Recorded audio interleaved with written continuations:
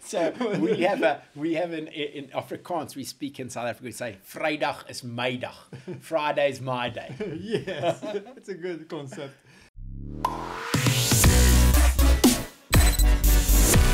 Ladies and gentlemen, welcome to another episode of the Rhinoplasty podcast with me, Dr. Cameron McIntosh. We are in season 3, so we're doing live face-to-face recordings. And I'm managing to track down these guys who I haven't been able to track down at the Berlin meeting. We're here in Berlin at IMRHIS, the Global Masters meeting. And finally, I have one of the Brazilian legends. Ishida, welcome to today's episode of the Rhinoplasty podcast. Nice to be here, Cameron. It's great, man. So how come you've come all the way from Brazil to come here? I didn't get the question. How come you've gone all the way from Brazil to come to Europe? Because you live a great life in Brazil. Why do you want to come to Germany? Oh, yes, it's a very important meeting. We have this European and American Society of Rhinoplasty. I must be part of it. So Now, Ishida, tell the listeners, because it's listened to all over the world, this podcast. Where do you come from and what do you do? So I'm a Brazilian. I look like Japanese, but I'm a Brazilian. Okay. My 4 grandparents are Brazilian. Wow. So my father is a surgeon, plastic surgeon. Yes. He's retired now. Yeah.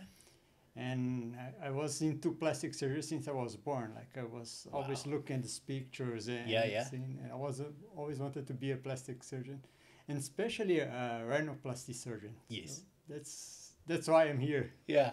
And your kids, do you think they're going to do plastic surgery?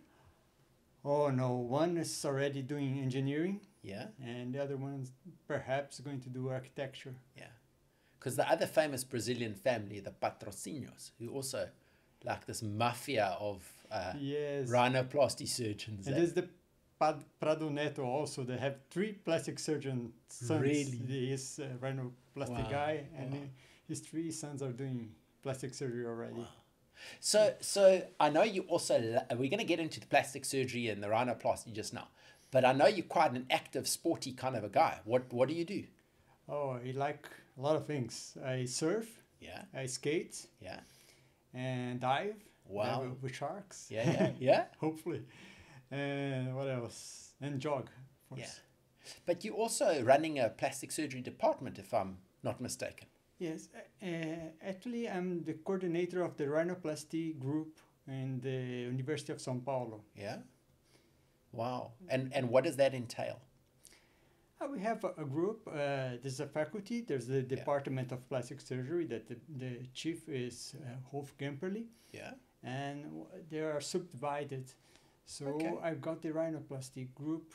It's very interesting because we have almost 9 residents. Yeah.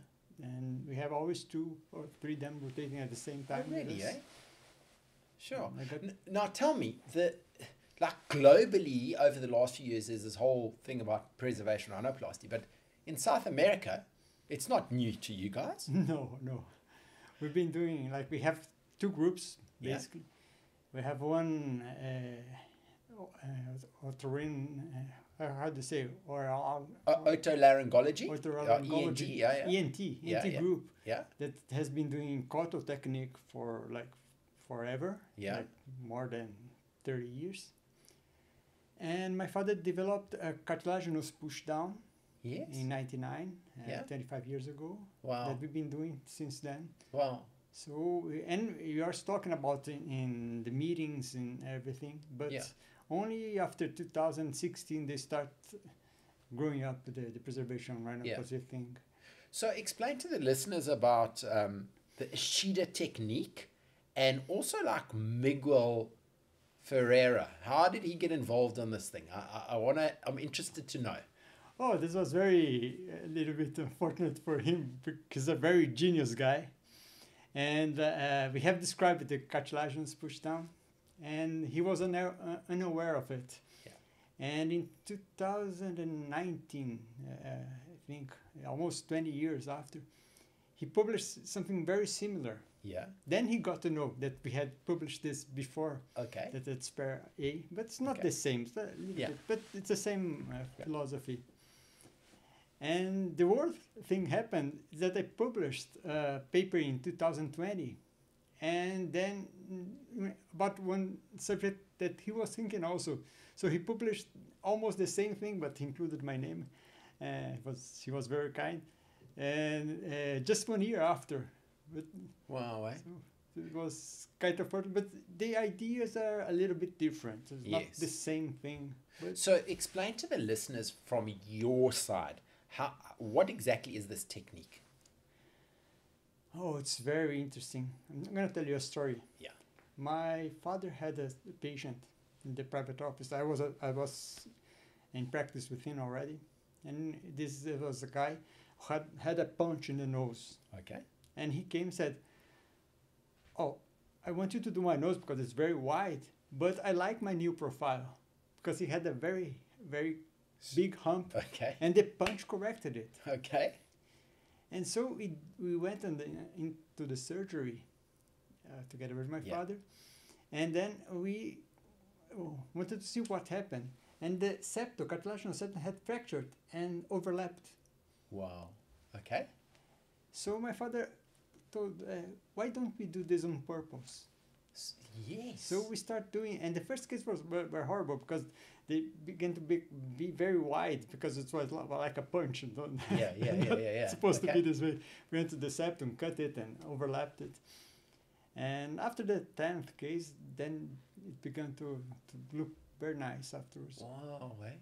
And then when did you ever get to the point where instead of overlapping the septum, you actually cut a part of the septum away and you let those two pieces lie straight on each other again? Oh yes. The first case we overlapped, and I said, oh, no good. Then we took a piece off. Yeah. But right in the first case. That's fascinating. But it's so interesting to know. So this is 25 years ago. So now, okay, so you're reducing the septum, but what about the lateral walls then? How did you initially, when this was starting, treat the lateral walls? The big challenge was to get the guts to do the lateral undermining from the upper lateral from the nasal bones. Okay. It took a lot of courage because every book you got said you don't touch this area. The lateral keystone area. Yes. Okay. This was the problem. Was terrible because we couldn't touch it, and then we got the courage and we did it, and then after this everything was okay. Wow. Okay, so but that's interesting for me now, because I know Goxel has described the ballerina maneuver. Is this almost a bit like with what Miguel tried to describe what you guys had done before, the same or not? No, I don't see this way because the ballerina maneuver you get from the posterior portion and you go dissecting to the anterior portion and you keep the keystone area attached. Yes. For the cartilaginous push down, exactly the opposite. We start with the keystone area and we go laterally. I understand. Okay. So we go incrementally. Like if you don't want, like in a male, you don't want to lower too much the nose, you keep a little bit attached on the border, the sides. Yeah. So you must take care not to release everything all together at the same time. So he goes from one side to the front, and we go from the front to the back side. Okay, well that's very interesting. Okay, and now in terms of your general technique of teaching and operating, are you doing a lot of endonasal work? Are you doing more open approach to the nose? Where do you work at? Oh, it's a good question. We have in Brazil we have a strange situation because the skin is very heavy and the cartilages of the tip are very weak. Yeah. So we tend to open more than I would like. Yeah. Every time we can do close, of course, and the nasal it's faster, heals faster, but we cannot do in all patients. We have I make a joke that it's the food the Brazilians eat because we have all these patients that have the 4 grandparents are Italian, for example, and they still have this weakness on the middle crura right below the domus. Yes. It's very flimsy. So it's a place that we can treat it close, of course, but if we open it, it's much better to treat. Yeah. So I open almost 40 to 70% of the cases. Yeah. But so a topic I've been discussing with a lot of the people on the podcast lately is like the mental aspect of rhinoplasty. And the few things that I'm interested to know is How do you look after your own mental well-being for you to remain as healthy and happy and focused when at times you have difficult patients to treat, but it's also quite a busy job? I mean, you've got residents you've got to teach, you're traveling the world, that kind of stuff. Oh, that's a very important question. After this COVID pandemic, I changed everything. Yeah. I'm almost doing this. I take off on Fridays. I do not work on Fridays. Beautiful. So I get to serve Friday, Saturday, and Sundays. So we have in Afrikaans, we speak in South Africa, we say, Vrydag is my dag. Friday is my day. Yes, it's a good concept. No, but the thing is that I made some financial planning for the clinic, for the employees and everything, and we did the math. And we have a certain amount of surgery we must achieve during a month. It's not like... and we did this calculation, and then we can... That's brilliant, eh? Wow. So you plan your rest. Like we used to plan that as well. Yes. You first plan your big event and your rest, and then you fill in the rest. Yes. Wow, eh? Sure. Of course, there are months that we work more and some work less, but... Okay, so now another question for the audience, as it were, is what advice would you give them in terms of dealing with difficult patients? I'm not saying technically a difficult operation, because that you have to learn and but mentally, like body dysmorphia or something like that. How would you go about that?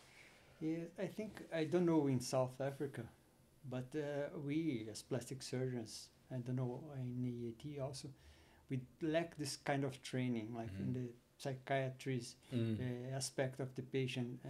It's good to be able to diagnose some dysmorphobia beforehand. Yeah. And even with the training, like sometimes you escape. Like I had one patient 5 years ago that had a dysmorphia, it was very intelligent person. Yeah. And thank God it went well, but I had a very hard 6 months. Really, eh? All returns.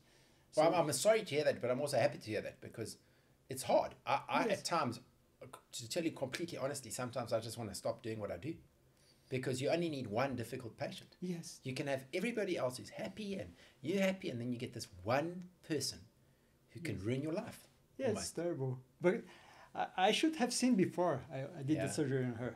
It was very difficult, because she was like a dentist, and she had all her parents were doctors, and she know how to speak, and she drove me and said, really? No, I don't care how much I'm gonna look after the surgery. I just want this and this corrected. I said, I can correct this and this. Yeah. And then after the surgery, everything changed. So, but looking backwards, she gave some signs of this problem. That you should have I didn't catch it. Hindsight is an exact science. Okay, Ishida, last little topic to chat about before we go and listen to some more of these lectures is social media and rhinoplasty. What are some of your thoughts around that? Oh, this changed the world. I think we can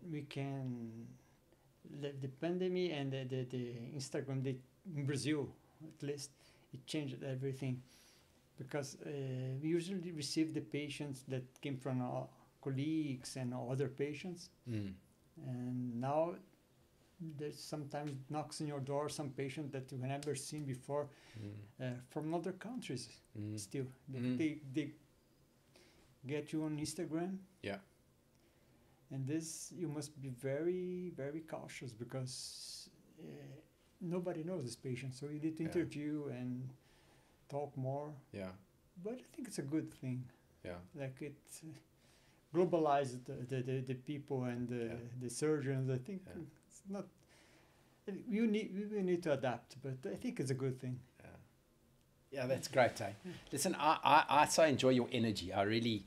It's amazing to be around how excited, enthusiastic you are about life, and it's a good thing, man. You teach and you're there and you're operating, and I know that you giving a lot in Brazil, but we want to try and bring you into on the world as well. And we've spoken a little bit about this. The first time I'm mentioning it on the podcast, but we're doing World Rhinoplasty Day next year. Oh, this will be great. Yeah. So guys, we're going to watch this space, but Ishida and I are working with a couple of other guys, and we're going to really try and put something very special together for next year. And hopefully we're going to get you to South Africa. Oh, I hope so. Then I get to dive with sharks again. Guys, thank you so much for listening.